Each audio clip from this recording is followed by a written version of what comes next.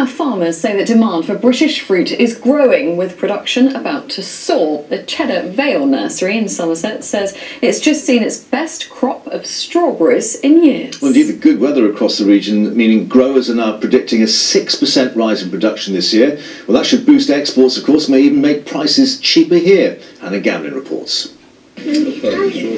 Picking fruit as a family. Yummy. A day out that marks the rise in popularity of all things homegrown.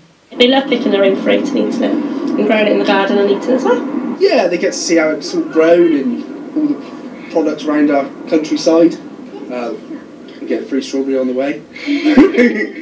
You love strawberries, don't you? Yeah, they both do actually. The baby's asleep, but yeah, we really enjoy it. So it's nice to be able to come out and do something. Sunshine helps.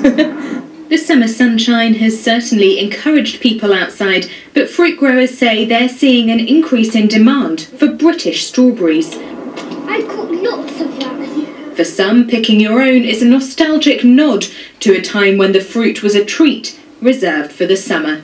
They won't be any fresher than we're going to pick. If you're buying them in the supermarket, we don't know how old they are. We don't have them all the year, not British berries. So I suppose we make the most of it while we can. Cheddar is famous for its strawberries and has been for over 100 years. They've always been grown on the southern slopes of the Mendips. I just think people like homegrown British goods.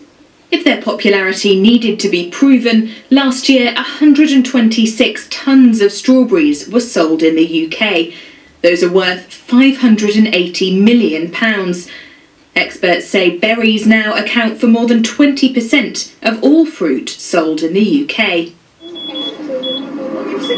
This year, British growers are predicting a 6% increase in strawberry production to try and keep up with demand. And they say they have the warm weather to thank. Pavlova making now. We had an absolutely fantastic crop here. The wind didn't do the raspberries much good a few weeks ago, but since then everything's come on really, really well, and we've got the best strawberries we've had in years. And this is only the start of the strawberry season. There are more than 50 growers here in the southwest, and they're hoping that the good weather continues to help them keep punnets full all summer. Hannah Gamlin, ITV News. No, we don't remember them growing like that. No, we had to bend over and get achy backs and all the rest of it. Easy. Now,